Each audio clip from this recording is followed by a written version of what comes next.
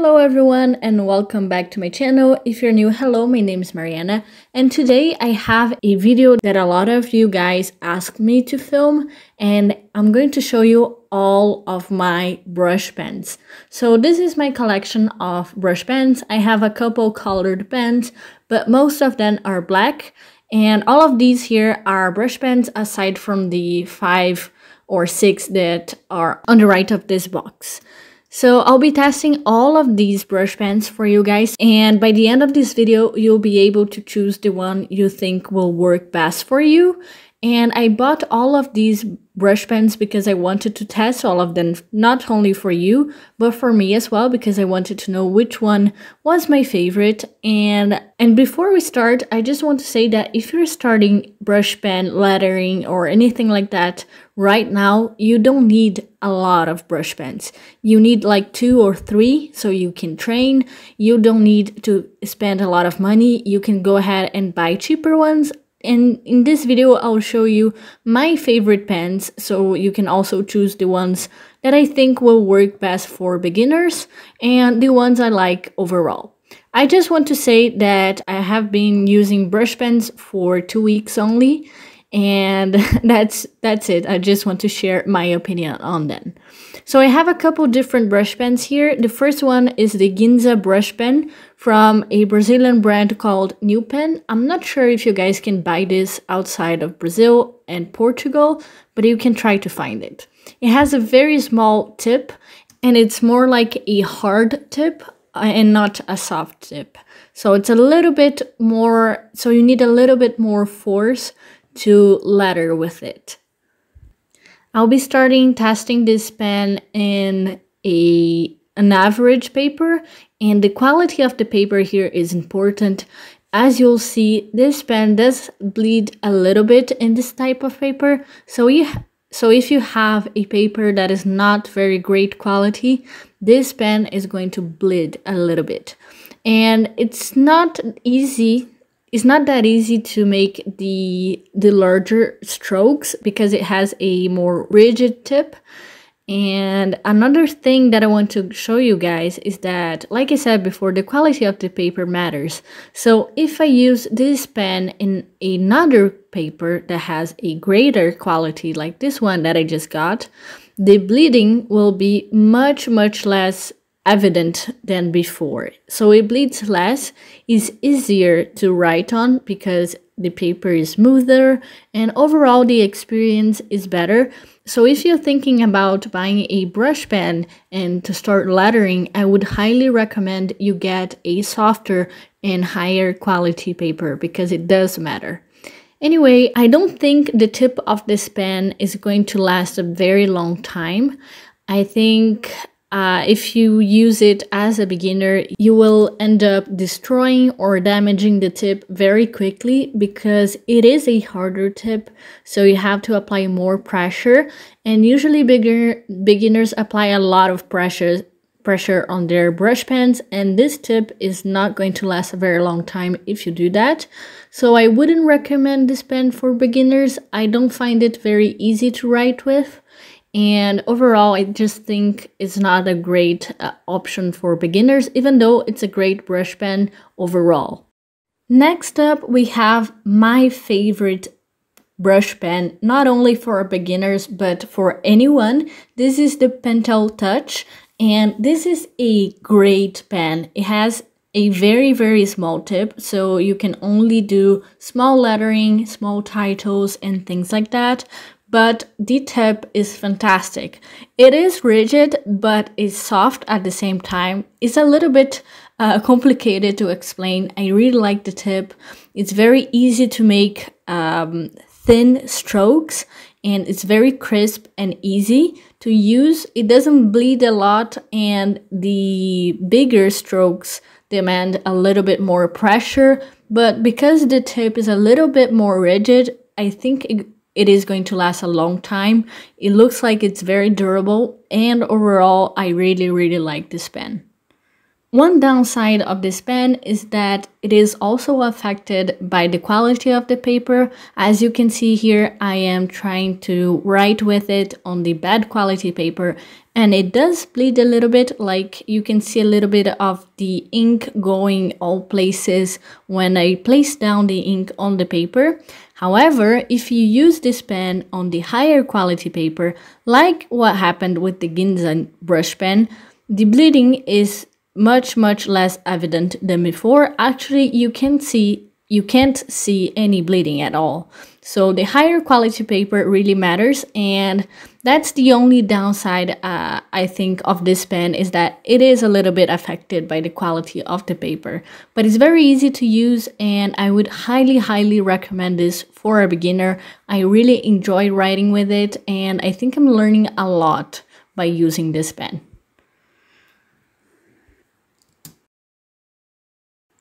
Next up, we're going to see the Pigma brush pens. We have the Pigma Brush, the Pigma Sakura FB, and the Pigma Sakura MB, which stands for fine brush and medium brush. And as you can see, the Pigma medium brush and fine brush, they are the same model but with different tips, and the Pigma brush is actually much different than the other ones.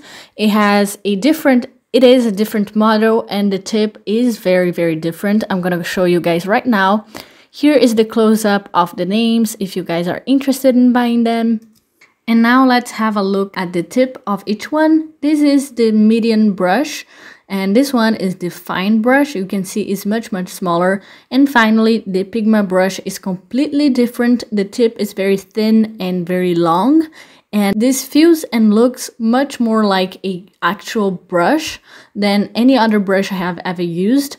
And the fine and the medium Sakuras, they are both softer than the other pens I have tested, but they are not completely soft. They have a little bit of rigidity in them. The Sakura brush, it's not rigid at all. It's very soft and malleable. You can use it just like a brush. Let's start testing the Pigma brush. This one has a very soft tip, like I said before, so it is a little bit harder to control, especially if you're a beginner, but it has some very nice pigmentation. It's very black, and it's very easy to make the large strokes because it is so soft. You can just press and it's gonna easily create those beautiful large strokes that are very common and very characteristic of lettering. Overall, the Pigma pens are not very much affected by the quality of paper. At least I didn't notice this. And the difference between the bad quality paper and the good quality paper is not really evident. You can't really see a lot of difference. So I really think it doesn't affect the pen or the quality of the lettering at all, or almost at all. And like I said before, the hardest and worst thing about this pen is that it's very difficult to control, especially if you're a beginner. Like I said, I am a beginner and I find it a little bit difficult, especially for the very thin strokes. Usually what you'll get is your thin strokes will be a little bit shaky and not quite as crisp as the ones you can get with the Pentel Touch, for example. But the quality of the Pigma brushes is amazing. All of them have amazing quality and I really like them. Next up, we have the Pigma Sakura FB, which has a very small tip.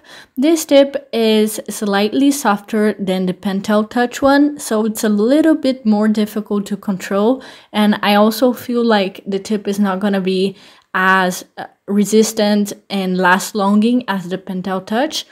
And the one thing that I must say about this specific pen is that the ink is not quite as pigmented as other pens. It's not truly black. When it dries like a very dark kind of brownish gray color. So it's not as dark and as black as other pens I have tested.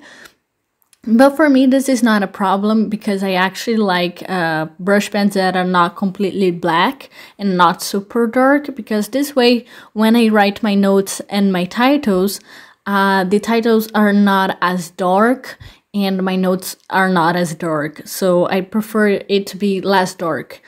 Next up, we have the Pigma Sakura MB, which is the medium tip, and this produces larger strokes and larger lettering. It is a little bit more difficult to control because since the tip is larger than the FB one, it is a lot softer as well.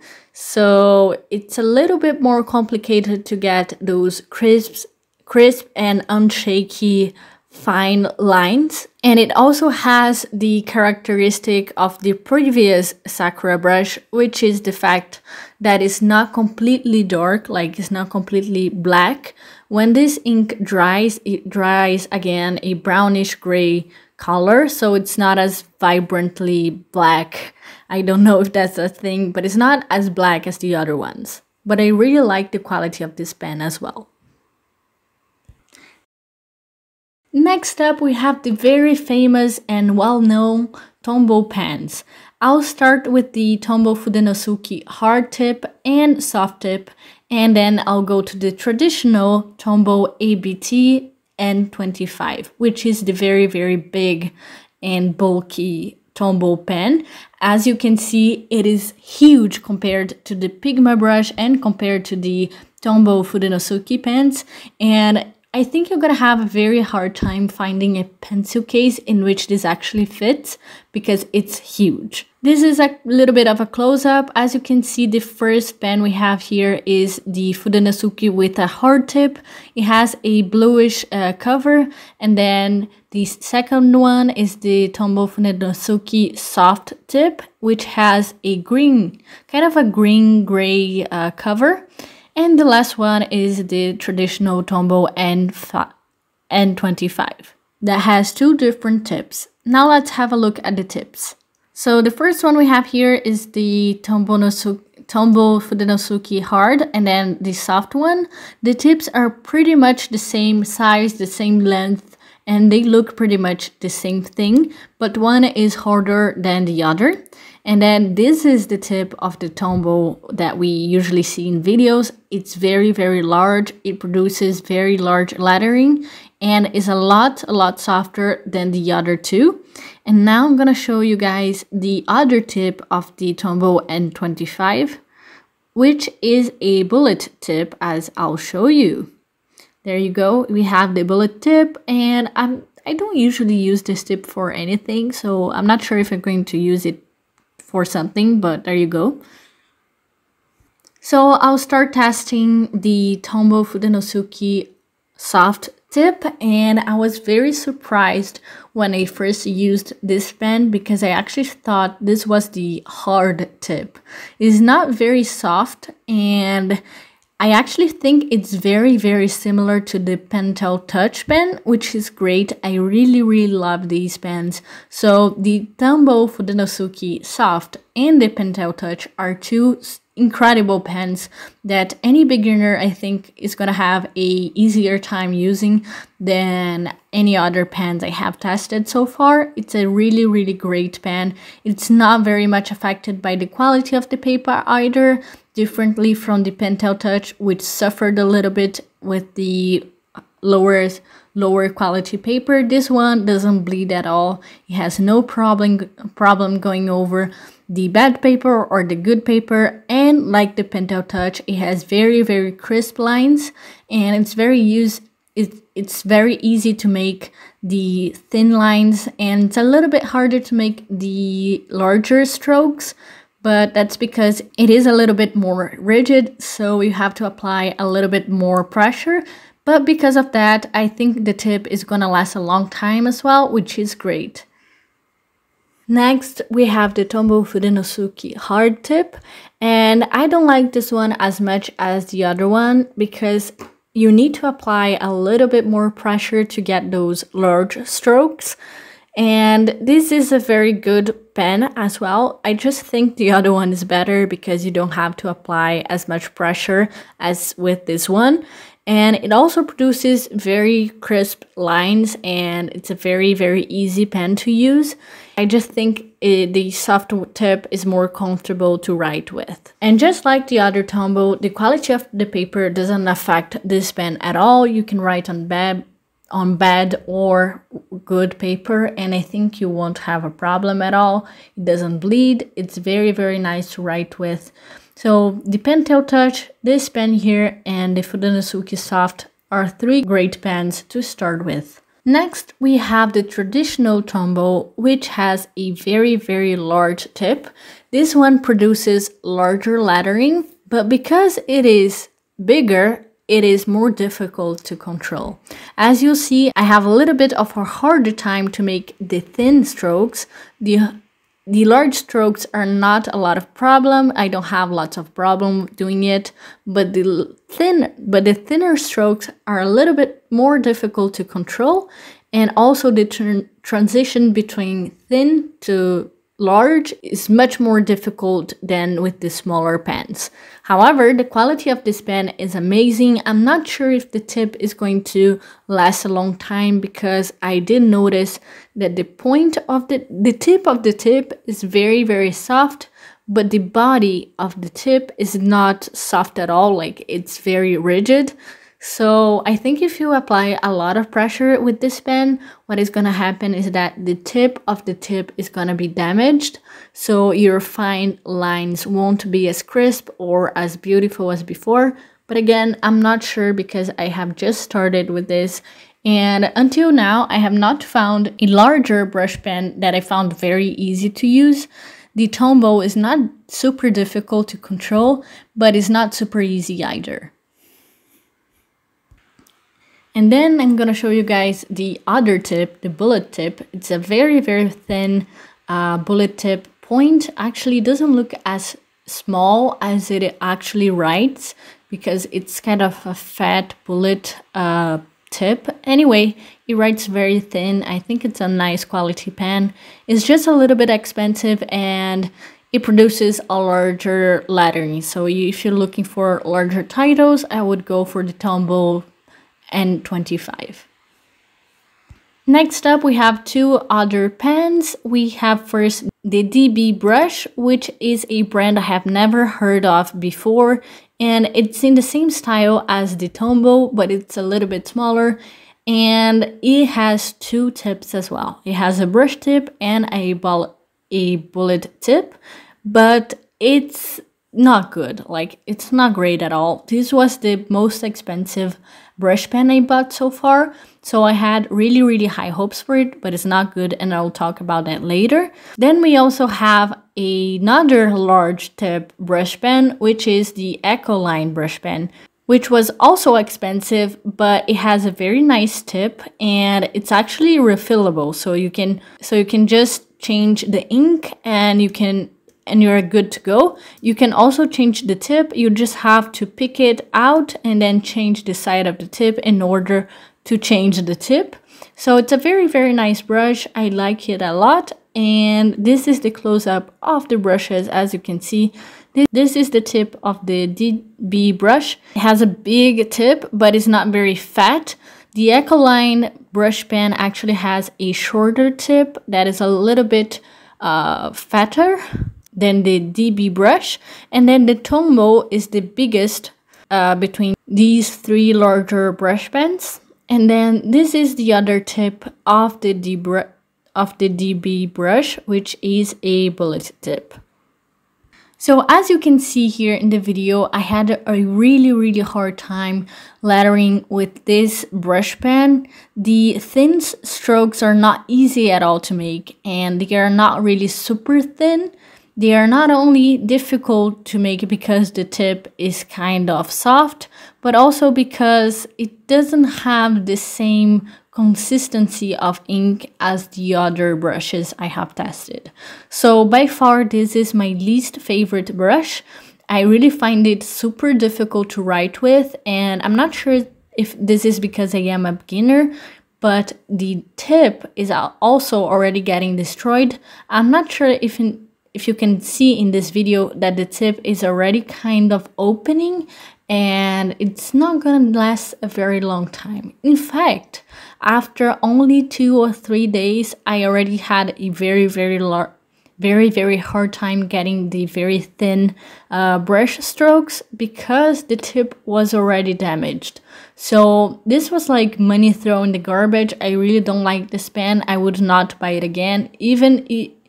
Even after I train a lot and get to know a lot about lettering, I don't think I'm gonna buy this again. The only thing that I found was great about this brush pen is that it's very pigmented and it is a very dark black. So if you're looking for something that is very dark and has a lot of ink to it, this is a good pen for that, but I wouldn't recommend it either way because I think the quality of the tip is just not great and you're gonna throw this out after a couple of uses, so it's really not worth your money. Next, we have the Ecoline brush pen, which I love. Like, this is a softer brush, so it is much harder to control, but unlike the DB brush, this has a great tip. And even though it's soft, it's not super hard to control. As you can see, it's much easier than the DB brush and it produces very large strokes. So it has some very nice large down strokes, and the thin strokes are a little bit more difficult to control and to make because the tip is a lot softer than the Tombow, for example. So out of the three, I think the Tombow is the easiest to use. The Ecoline has a very nice quality, and it also has another characteristic that I found very interesting, which is a watercolor-like effect because it is, I think, water-based. I'm not quite sure, but it has a beautiful dark and light effect to each stroke. So if you apply more pressure at some place in your lettering, it's going to be darker, and if you apply less pressure, it's going to be lighter. So I think this is very nice. I really like this pen. And I forgot to talk about one pen, which is the Faber-Castell Pit Artist brush pen, which is this one over here. I forgot to talk about it because I actually don't love it as much, but I'm gonna get to this in a second. This is the tip of the Faber-Castell brush pen. It's very thin and very long, and it produces a medium to small lettering, I would say. And it's quite comfortable to write with because of the ergonomics of the pen, but the quality of the tip, I just don't like it. I don't love it at all. And that's because I think I am a beginner, so I apply a little bit more pressure than I probably need to, even though I have a very soft hand. Like, I don't apply a lot of pressure, I think. But this tip, it's very thin and it's very long, so it is a little bit harder to control, and it also moves a lot if you apply pressure. But like the Ecoline, you can take the tip out and just change the side of the tip to get a newer tip. However, I found that the tip of the Faber-Castell pen doesn't last a long time at all. It started to get damaged after a couple of weeks, I would say 2 weeks maybe, and I don't know, I just don't love it. And maybe that's because I was trying to make very small lettering with this, like very small titles, as you can see I'm trying right now. And it doesn't work that well with very small titles. I would say it's more like a medium to medium small title range for lettering. So I wouldn't recommend this for really small lettering. It's more towards medium lettering. And the color is fine. I think the pigmentation is great. It's very dark and black, but I don't really like this pen as much. So now I'm gonna show a close-up of all the brush pens we tested. We have the Ginza brush pen, the Pentel Touch, the Pigma Sakura FB, the Pigma Brush, as you can see, and then we have the bigger brush pens, which are the Tombow, the DB brush, and the Ecoline. I think the Tombow is the easiest to use, and the Ecoline is the prettiest because it has this beautiful watercolor effect, like I said before. I'm not quite sure if you guys can see this on camera, but I think it's very, very pretty. And the DB brush is the darkest one, but is the worst one. Don't buy the DB brush. So these were all of my brush pens. Again, if you are just starting out, I would tell you to go for the Tombow Fudenosuke pens or the Pentel Touch, which I think is a little bit less expensive. They are both great brush pens and great for beginners. You'll be able to control your pen much easier than any other brush pens I have tested today. Anyway guys, I hope you enjoyed this video and this video was helpful to you. And if it was, please leave a like and also subscribe to my channel. I'll be happy to have you here in the community. And now let me show you the close-up of all the tests.